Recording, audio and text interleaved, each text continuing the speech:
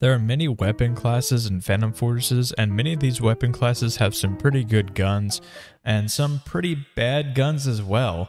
So be sure to stick until the end of the video to know the best gun in each category. But before we get started, let's see if we can get 200 subscribers this video and 500 likes. So go like and subscribe right now. We're on the road to 17K.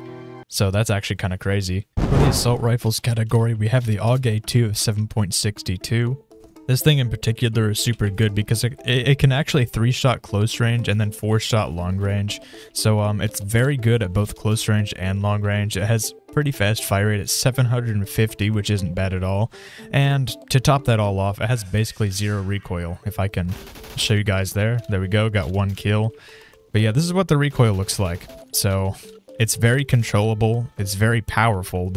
Okay, I'm not very powerful, but the AUG A2, it's pretty powerful. And the penetration depth is 1.65 studs, which is also above average. Average is usually about 1 stud. So yeah, I definitely recommend trying out the AUG A2 if you haven't already.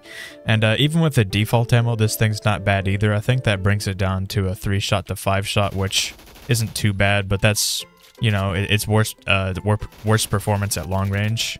And it's also a pretty low rank as well. It's rank 39, which isn't bad at all. So most of you guys probably already have this thing. But yeah, I definitely recommend checking this thing out. For the battle rifles, we actually have the AK-12BR. This thing is also a 3-shot to 4-shot, but you don't need to hit the torso to 4-shot at long range. You can just hit anywhere on the body and it'll be a 4-shot.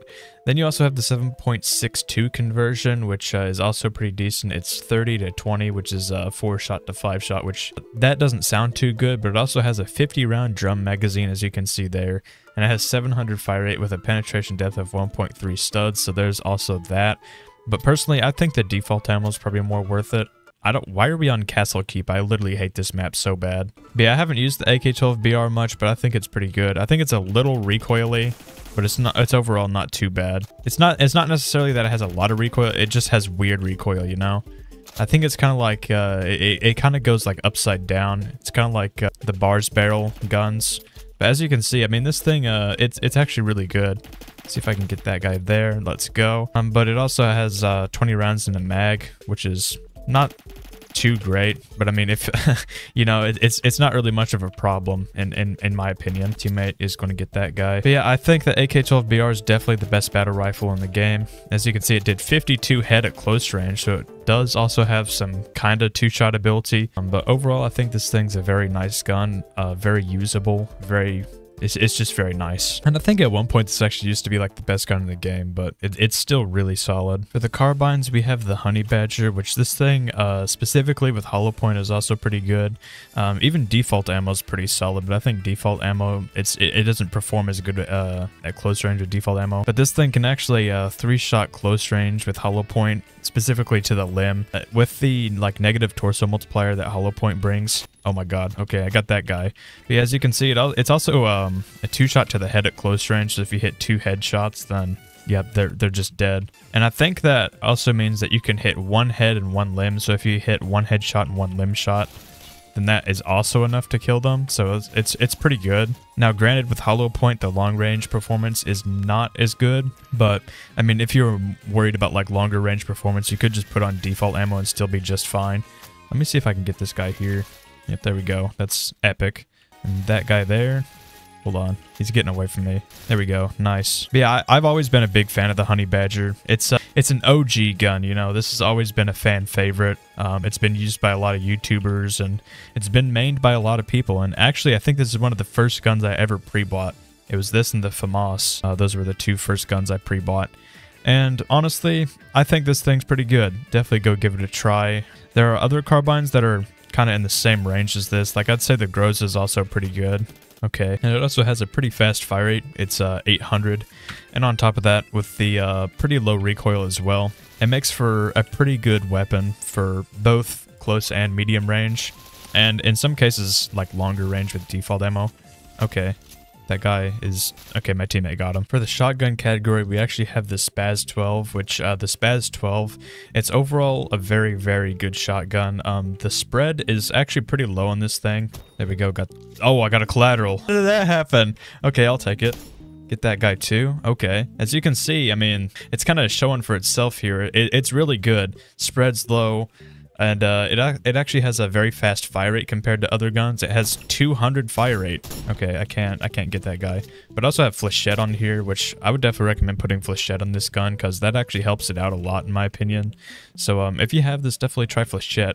And this thing has some other quirks and things to it that are kind of weird. Like the stocks, like the stock attachments are actually in the optic category, which I think is kind of weird. Yeah, here's kind of a little look at what the spread looks like. It's not much at all. There's 8 pellets, which is pretty nice, but in general, it's basically like a Model 870, but way faster. I actually have birdshot on here, so I'm going to take that off.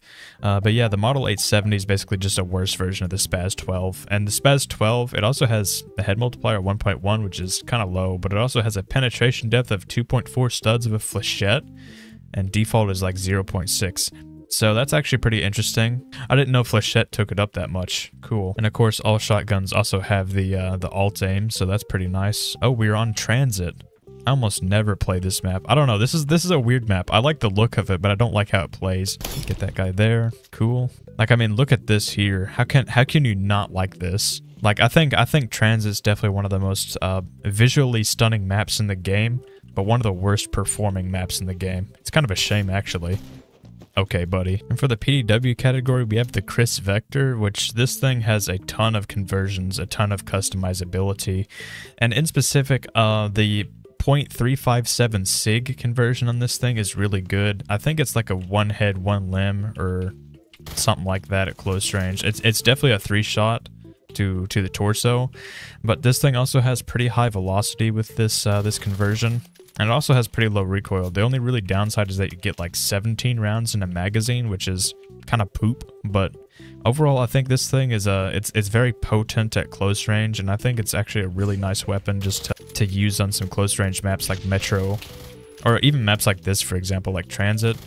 Okay, let's get that guy. Yeah, I think this thing's it's very speedy, which is the thing that I always like about this, especially with this conversion, but just the Vector in general is very speedy, and it's very nice. And then, of course, there's a lot of other OP guns in the PDW category, especially after the most recent PDW buff. Like, just a couple just coming off the head here. MP7's really good, UMP's really good, and the P90 is really good. Yep, there you go. Those are some also really good guns if you don't have the Chris Vector yet, because I know the Vector is a pretty high unlock. It's like level 100, which, you know, there's a lot of level 100s out there, but there's a lot of people that aren't rank 100. There's a lot of newer players to the game. So yeah, definitely like the UMP and the MP7's good to check out if you don't have this thing yet. But if you do, definitely check out the SIG conversion, which I think this thing's actually been nerfed like once or twice since its peak recently with all the Vector buffs. There we go, get that guy. As you can see, I mean, this thing pretty much just shreds people at close range. They just don't stand a chance. Of course, unless if they have a shotgun. Bro, oh my god. For the DMR category, we have the SA58 SPR. This thing is insanely OP, especially with hollow point. This is definitely one of the best hollow point guns in the game, period. Because this thing can actually 2-tap anywhere all over the body up to about 60 studs. So it's actually very, very good, especially in close range, but it also performs pretty well at long range with this thing having like 500 fire rate, which is kind of on par with some like automatic guns, which I think is kind of interesting. So if you can click fast, this thing's also just generally a really good, even medium range gun. Let's see if I can... Okay, buddy. Yeah, even at long range is a 2-shot to the head, but it is like a 4-shot to the body, so that's... You know, it's alright, but for 500 fire rate, that makes it a lot better. And it's actually a 1-tap head as well, up to like, let's see, 90 studs or so? No, 100 studs? Yeah, it's 1-shot to the head up to 100 studs, which is actually kind of crazy. Yeah, let's see if I can get some kills here. Bro, what just happened? I got a 50 assist kind of kill, and then I died as well. I got like a trade kill, but no, it was a trade assist, kind of strange. Phantom Forces Gaming. Okay. Antisocial Lux. Bro, that's me. Mr. Social Anxiety. That's why my commentary is so bad. Okay, there was an enemy here. He disappeared. And... nope. I literally can't with this enemy team right now, bro. I'm actually so bad. I'm so bad at this game. The best Phantom Forces player of all time. Not clickbait. So real. Guy there. Why can't I... okay. Felt like it hit him like more than once. He's head glitching. Bro, why are you moving like that? I'm not even going to try anymore. For the best sniper rifle, we have the Heck 8, which this thing, it's 28 fire rate, which isn't bad at all. Well, it's a little on the slower side, but it's not bad. It has like 7 rounds in a magazine, 7 or 8, give or take. But it's actually a one-shot to the torso at all ranges, which I think that's kind of where this thing shines. And on top of that, it's also just in general, it's a very nice sniper to use. It's not too slow or sluggish, kind of like the BFG or the M107, for example, while also giving you that like nice one-shot capability. And it's also 50 BMG, just like the M107 and BFG. Basically, it's just the best 50 BMG in the game, just hands down. And I'd definitely recommend giving this thing a try. And if you don't have it, because I think it's rank 150. So if you don't have this thing, then try using the intervention. I think the intervention is pretty good. Or the TRG if you have the TRG, because the TRG is also kind of on par with this thing. But yeah, I think the Heck 8, it's overall a very good sniper rifle. But I can't really speak for it too much because I just suck at sniping in general. Like if you want some good advice, ask like an actual sniper. But in terms of statistics, I'd definitely say the Heck 8's it's the best sniper, just hands down. And it has two studs, so two suppression and 10 stud penetration depth. There we go. I'm Englishing today, guys. There's a guy there. I'm just gonna say screw it and go in. Okay, I barely missed that guy. The best pistol is the Deagle XIX, which I really like this thing. It has like a multi-point damage graph, which I'm not sure what that really does to this thing. I think that makes the damage ranges actually pretty good. But it's also 400 fire rate, pretty low recoil. It's got a little bit of kick to it, but it performs really good at close range. I tagged that guy, especially to the torso. Now let me see if I can show this thing off a little bit. There's a guy here. Yeah, I see you back there. Don't try to hide from me. Oh my god, why did my teammate not see that guy? Yeah, here's the damage graph. It does 107 to the torso at close range, and it drops off to 100 at like 56 studs. So it can one-shot to the torso up to 56 studs, which is actually pretty pretty OP, I'm not gonna lie. And even at long range, it's 46 to the torso and 82 to the head. So this thing can 2-tap head at any range, probably 1-tap head to a pretty far range as well. And this also has a lot of customizability to it. You can put like police barrel on here to get some better ranges as well. I'm not sure if that gets rid of your multi-point graph though. And some people even like to refer to this thing as the pocket sniper because it, it performs really well at long range. It's basically just like a miniature DMR just in your pocket. Bro, yeah, that's why transit kind of sucks. I don't know where the enemies are going to come from. Okay, got that guy. That's the first kill I've gotten in like ages. Okay, that guy disappeared. Yeah, there's a guy there. Bro, my internet's actually lagging. I swear to God. Guy here. Doink. Goodbye. Guy here. Doink. Goodbye. As you can see, I mean, this thing's pretty close, a pretty good close range beast. Okay, I got 99 on that guy. Next up, we have the best machine pistol, which is really the best secondary in the game, in my opinion. This is the ASME. This thing is a 3-shot to the torso at close range, I believe, and a 5-shot at long range to the torso.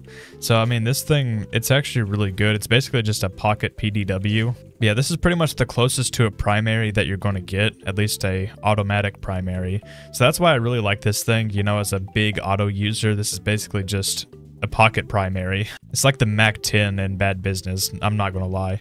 But yeah, this is a very, very nice gun. Can you not, buddy? Now, it also has pretty low recoil, but the torso multiplier is 1.25, so it has a huge torso multiplier, and that's kind of what pushes this thing over the edge and kind of separates it from secondary to basically a miniature primary. And I'm going to get this guy here. Nice. That's a nice kill. Let's go.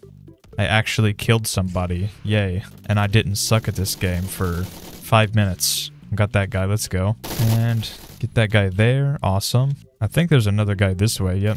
Oh, there's a lot of people. Okay, I trade killed. And next up for the best revolver, we have the Executioner, which this actually used to be my main secondary for a long time. Like a long, long time. I really like the Executioner. It's basically like the XIX, but maybe like slightly worse damage ranges. Or maybe slightly better. Geez, I don't know. Yeah, definitely slightly worse. It doesn't one-tap to the same range as the XIX, but it also has better handling, and it just feels a lot faster than the XIX. So it's kind of just a preference thing. Bro! Hello? Okay, I got that guy. I missed like 3 just blatantly obvious shots. I'm so bad. And there's a guy there. One tapped him. As you can see, it did 200 to the head, so that's kind of crazy. And also, one benefit of this is that it's... Bro, I can't with the BFGs today, I swear. But yeah, with this being a revolver, I'll kind of show you. Like, if you shoot, you can literally just put 1 bullet in, and then that's good. Okay, can you not interrupt me? I'm trying to show some stuff off. Yeah, let me... Okay, my teammate got him. Haha. Haha, I'm gonna pick up your gun just to make you mad. I don't blame him though. This is literally like the best shotgun map. So was Farmlands. I actually kind of miss Farmlands low-key. I liked Farmlands. I feel like I was the only one that did. It was like such a good shotgun map. For the best gun in the other category, we have the Super Shorty, which this is basically like a... It's just a miniature shotgun, essentially. It does have only a couple bullets. It's only like 3, but I think this thing's, for what it is, it's kind of decent just for being a secondary shotgun. Like, if you just wanted to run like a shotgun-only loadout, it's not bad. Oh, okay. I'll take it. I don't know why I have birdshot on here. I'd say flechette's probably better. Yeah. And that takes it to 7 pellets. What's it? It's normally 8. Okay, that's cool. Yeah, I don't know. This thing's... It's good. It's... definitely better than the other shotguns in the other category. Let me see if I... Okay, no. Bro, I swear to God, it's actually so hectic on the hill right now. There were like 5 grenades blowing up at the same time. People were just like shooting and dying like non-stop. I'm actually gonna push over there and see if I can join the crazy... Hello. Yep, goodbye. I don't know what he was doing up there. Okay. For the best melee, I don't know, just pick something that looks cool. And finally, for the best grenade, we have the RGD. Yeah, the RGD 5E. This thing has a really big blast radius, really big killing range, and it can actually throw decently far. I'll kind of show you guys like the range there. So it's not short, kind of like the bundle charge. The bundle charge, you can't even throw it like 1 foot. Okay. Yeah, this is definitely the best grenade by far. Has a fuse of 3.8. You can hold 2, which isn't bad, but compared to a lot of these other high explosive guns like the bundle charge, you can only hold 1 of those. The pipe bomb, you can only hold 1. Simtex, you can hold 3, but it's sticky, so it's a little different. And yeah, I mean, for what it is, the RGD is actually a really good grenade. And that was the best gun in every weapon class. Let me know which one's your favorite, or just let me know your favorite gun in the comments below. And let's see if we can get 200 subscribers and 500 likes this video, so go do that right now. And yeah, I guess I'll see you guys in the next one.